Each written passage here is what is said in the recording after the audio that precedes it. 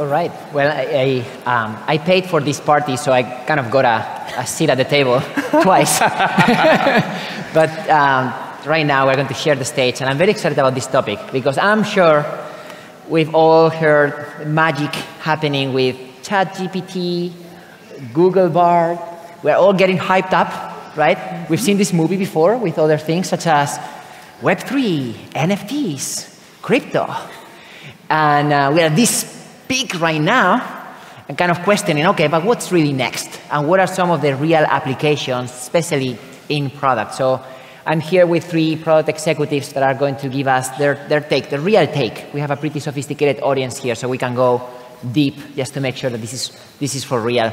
As you know, I'm the founder and CEO of Product School, and I would love for maybe the rest of the audience the rest of the panelists to introduce themselves and add one more thing, which is from 1 to 5, how excited, if you had a crystal ball here, what do you think is going to happen with AI? 1 being, it's just another trend, it will fade out. 5 is like, oh my God, this is happening, it's a paradigm shift. So maybe you, Jessica? Hi everyone, I'm Jess Hall. I'm the Chief Product Officer of Just Eat Takeaway. Great to be here today. I'm definitely at the top end of the scale. I'm going to go for a 5. I think it's super exciting. Yi-Wei. My name is Yi-Wei, Chief Product Officer at Talabat and part of Delivery Hero. Very similar sentiments. Over the last 2 or 3 months, been diving deep into the space. I'm a solid 5 as well. Subhayu? Yep, my name is Subhayu, and I'm the Vice President for Product and Growth and Tier. And I would go for a 6. Oh, wow. Outdoing us all. But, let's ask the audience. Let's start with the optimist. Please raise your hand if you are a 5+. All right, maybe 50%, 4. Not bad, 3. Still decent, okay. Pessimist, where are you? Number 2. Still some. 1 who thinks this is just a trend that is not going anywhere. Okay, I see some. Hopefully we can change your mind during this conversation. So let's go to the nitty-gritty of it. So maybe you guys could share a real use case for AI. Maybe you are already applying in your current company, or that you see could also be applied for other companies in product management. I mean, for me, it's less about the specific use case, but just the absolutely exponential pace of change in technology that we're going to see as a result of AI becoming more and more used. And I think right now we're still learning what those opportunities could be. And I think that's exciting. It's the scale of the opportunity, which is amazing. Where we are focusing in Just Eat Takeaway is on really providing training and opportunities to engage on this subject, because we want to be more efficient as a business, we want to find those opportunities, but we also really want to upskill the people in our teams so that they understand and that they can make the most out of this technology. And we want to make sure that we're developing our talent for the future. So for me, it's really about the scale of the opportunity, and I just think that the change over the next 5 years is going to be immense. Mm-hmm. Yeah, very similar sentiment. At Talabat and Delivery Hero, we operate in a very complex world. We serve our riders, our customers, our restaurants, and what's really amazing, and for me, what distinguishes a technology that's just a bit of a hype and a real technology is how quickly you can start prototyping and testing and implementing new technologies to see if it actually makes the lives of your customers better. And what's been really exciting over the last couple of months is that we've been testing. We've been trying a bunch of different things. And whether it's using ChatGPT or a bunch of other technologies, we've tried things like, what would it look like if we helped restaurants, made it easier for them to market their products? What if we made it easier for them to write a menu description using some of these AI tech? And very quickly already, we've been able to sort of take things to market, right? And that for me is the exciting part about AI. Not too long ago, it was a bit of a scary topic, right? I remember, we would have, our data science team trying to explain the concept of a neural network and how it all works, and there was a small fraction of people who sort of understood it. But now it feels tangible. It feels usable. It feels like we can jump in there and actually see what it can do. We can run tests behind it. And I think that feeling of realness is what I'm the most excited about, and giving this a shot over the next couple of years. Yeah, for me, it's about like ChatGPT is everywhere, right? So basically, it's about text analysis and how we kind of enable growth. People are mostly looking at it from a marketing perspective. I would like to see more in the deep learning space, the CNN in particular, where we are working on geospatial imaging. And in the medical field, imagine the power of AI that could pave ways for cancer treatment, right? We are so fixated on the text base, but I think there's a lot of scope there. All a believer being a part of Tier in sustainability for good, and I hope that this field catches up pretty soon. Subhayu, you were at Amazon before, right? Yes. And they have a big team that works on this technology. We're facing now the classic buy versus build with AI. There are models out there that can be implemented already, ChatGPT being one of them, but we also see engineering teams really working on their own proprietary systems. So maybe starting with you, what do you think are some of the common misunderstandings in AI for product? Where really what is the opportunity versus the fluff? Yeah, so I think one of the things as product leaders is we get scared, like a general public, we get very scared with the term AI because it's kind of a black box, right? So I think first to Yi-Wei's point, like be bold, right? Dive into it and understand, and then you'll probably realize that it's not that scary. Most of the AI development happens from a solution-led first, rather than a problem space-led first. And then we try to fit in which problems does this solution fit into, right?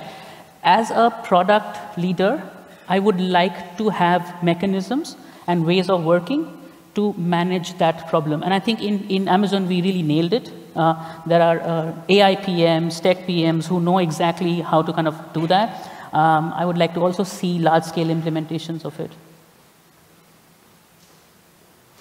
I think I would also add there that like some of the misconceptions around this are that it is this miracle thing, and maybe that's why some of you don't want to go with the 5 score.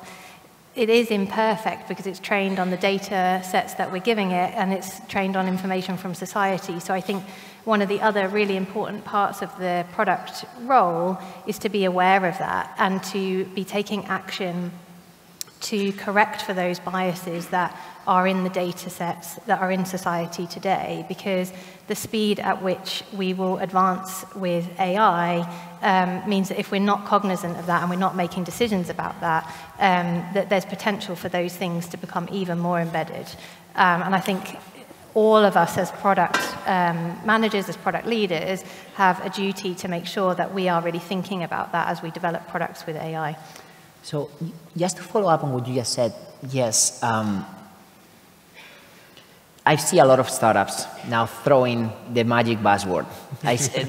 Right? Back in the day, it was like, we do machine learning. Now they are like, we do AI. They're kind of throwing AI to whatever they do. And even their domain is .ai instead of .com. So from your perspective, what are some of the real wins that some of the companies can leverage today to start showing value, real value for these AI applications? I mean, I think it very much depends on the business and the customers that you're interacting with. The first place that I'm really thinking about is that, I guess there's like a bit of a fear, isn't there, that AI is going to replace jobs. And I don't think that's the case. I think it's something that we've got to learn to work with. And I think, AI allows us to scale our cognitive abilities. So I'm quite excited about how we can use it to improve, like technical tasks that involve human interaction today and remove that and allow for like more purposeful, exciting work for people. Like that for me is the beginning and the understanding. I think there's loads of applications in customer service, in providing great testing and other elements that help us really like learn quicker than we do today. Imagine if you could use AI to run experimentation at like way faster pace than what we can do with customer testing now that might take us 2 or 3 weeks or longer.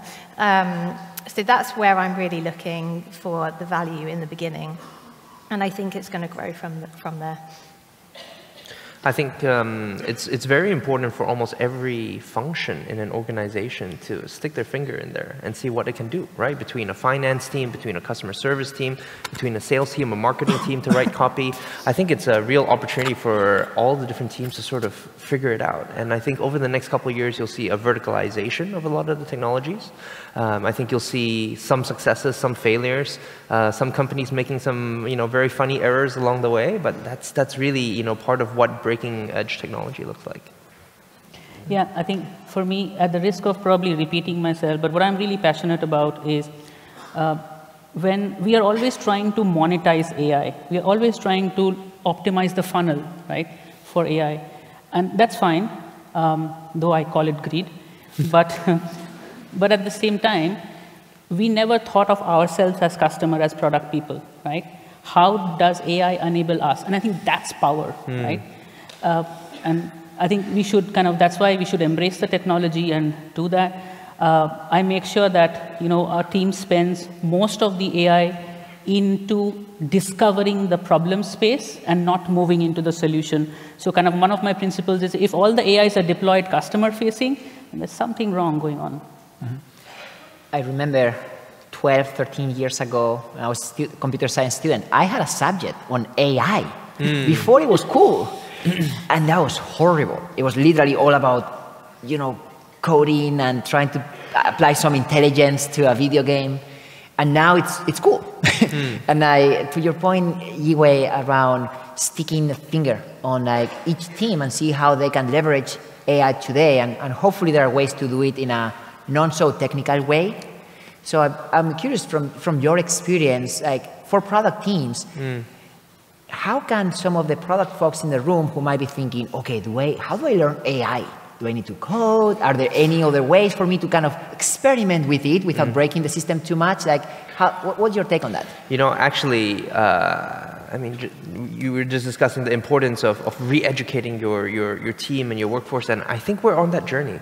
And I think the beautiful part about it right now is how accessible the technology feels. ChatGPT, for its highs and lows and pros and cons, makes it really easy for you to boot it up, throw some prompts in, throw some commands in, and see the potential of what it can spit out, right? And so, funnily enough, as product people, I don't know how many of you guys have tried to actually use it in your day-to-day jobs, but when I walk down the hall, I see product managers with ChatGPT open and may or may not be writing their user stories and PRDs using Chat. Yeah. But I legitimately think that by testing it on our own, we'll be able to see the potential, right? And not in the not so distant future, I'm sure there's going to be a customer service rep who also thinks, hey, I can make my job a lot easier if I throw in a customer query into this thing and see what happens, right? So I think a lot of that sort of skunkworks, bottoms-up initiative needs to happen, and organically, because of the accessibility of the technology, we're seeing that already. I completely agree. I mean, ChatGPT is the one that everyone's talking about, but I'm talking to people in my life, including my dentist recently, who was telling me about all of the tools that she's found, and she sent me a list of things that she'd found that were helping her with her website. These are people who are not computer scientists or even product managers who are really getting in and experimenting with this technology. It has become so accessible that actually it's in the hands of our customers. And I'm a big proponent for getting close to your customer and getting different perspectives on things. So compared to other advances in technology in the past, I think this is so different because it is really in the hands of everybody. And it doesn't take a great deal of specialist skill to start to interact with it and even go beyond just prompts in ChatGPT to, there's all sorts of Google Sheets that you can download that will, write you a talk, or not that I wrote mine, or do your SEO for you, or, whatever. So, and I think that's really exciting too. I think that's probably one of the misunderstandings today, because it feels rushed. Suddenly, because ChatGPT released their public version, surprise, surprise, a week later, Google releases their own AI Bard, right? And now a bunch of people are talking about AI as if they had to because it's hot. However, we know from experience that there are a lot of companies have been working on this type of technologies for a long time, and that is starting to emerge. So for those teams who might not have the resources to invest in AI from scratch today, they don't want to hire AI engineers or AI PMs, have you seen any specific APIs or tools that would allow these companies to start showing the value without over-investing?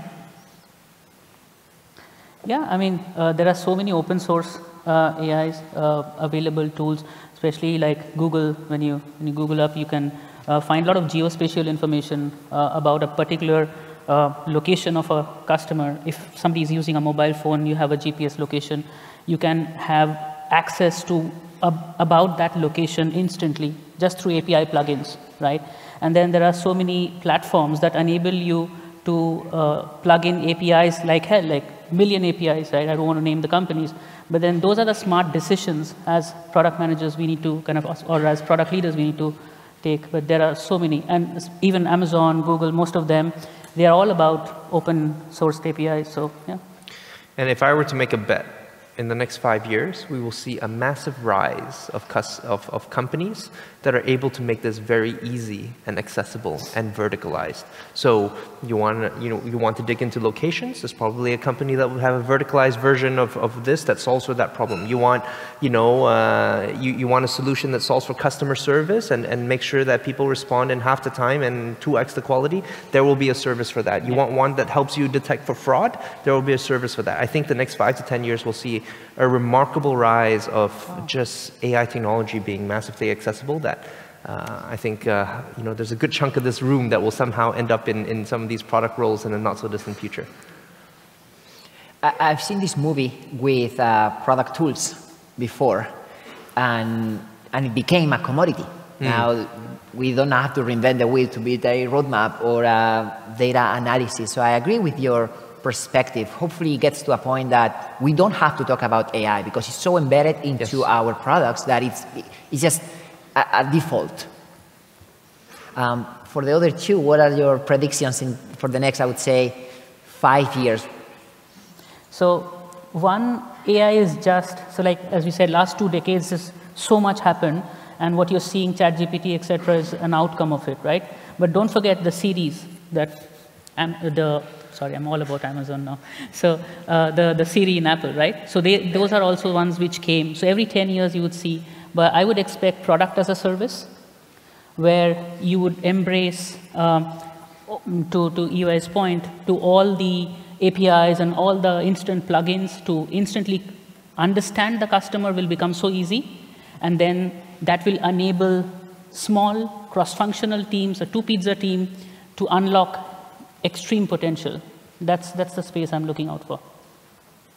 I mean, I agree with everything that's been said so far. I think we will interact with AI every day in 5 years' time, and the key skill we will have need to develop, or the key skill we are developing, is how we interact with it, how we use it. There are tools already out there like Copilot. I think we're going to see more of that. And to touch on your earlier point, I think we need to start thinking about AI as just part of everything we do, and not a specialist subject, not a skill that sits to the side that we sometimes bring in. If we're really going to achieve the maximum potential from it, we need to be thinking about it in all of our products and all of our discovery and all of the different applications. Like you said, it's not just about customer facing, it's also about how we operate internally and what we can learn that way. I love what you said about AI as a service, comparing this with software as a service. Hopefully it becomes that type of understanding for builders. In the few minutes that we have left, I want to use this opportunity to talk to the people that gave us a 1 or 2 in terms of their optimism here. What if it doesn't work? Like, we've seen movies where it talked about virtual reality. It was going to change the world, and it's still unclear. We saw NFTs not so long ago. We saw blockchain not so long ago. And now it seems like we're throwing a new term out there called AI. So what is the worst case scenario? What if this doesn't work out?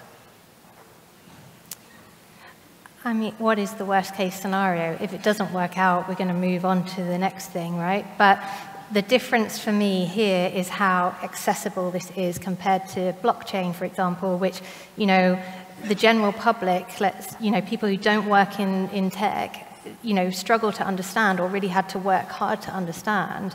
Right now, we're talking about a website that literally anyone can navigate to and put in a prompt and get an answer. And they don't have to go very far to find, learnings on how to make that better. And I think that's the crucial difference here. And I think that's what makes it different from some of the examples that you've given. And I think one beautiful thing about the solutions that we're seeing today is that it's complementing work that we're already doing today. It's not a new frontier. It's not a new way of it actually just solves a lot of the problems that we're currently having today. I think that's very powerful. I think for those who maybe give a 1 and a 2, my observation as well sometimes is that, ChatGPT today says some pretty silly things. It makes some mistakes. And we've seen public demos from really big tech companies that didn't quite work out. But I think that's all part of the learning process. And as we hone things in, as some of these, these models are able to fact check themselves, and it will just come in a matter, I believe, of months. I think we'll see a much higher bar of quality of products that will come out. Yeah, for me, it's like it will not work out if we go on, we will replace everybody. AI will do everything. It will definitely kind of not work out in the next 5 to 10 years at least, right? What will work out is if we have realistic practical goals, right, of leveraging AI to their strength and leveraging humans to their strength. Our strength is our connection. Our strength is building culture. Our strength is vision, right? I don't know if that's a strength for AI. So we play to our strengths. AI's strength is processing large database. And if we learn to coexist, to me, it's a win-win. Thank you all for sharing your thoughts, the good, the bad, and the ugly on AI. Please, let's give it up for Jessica, Yi-Wei, and Subhayu.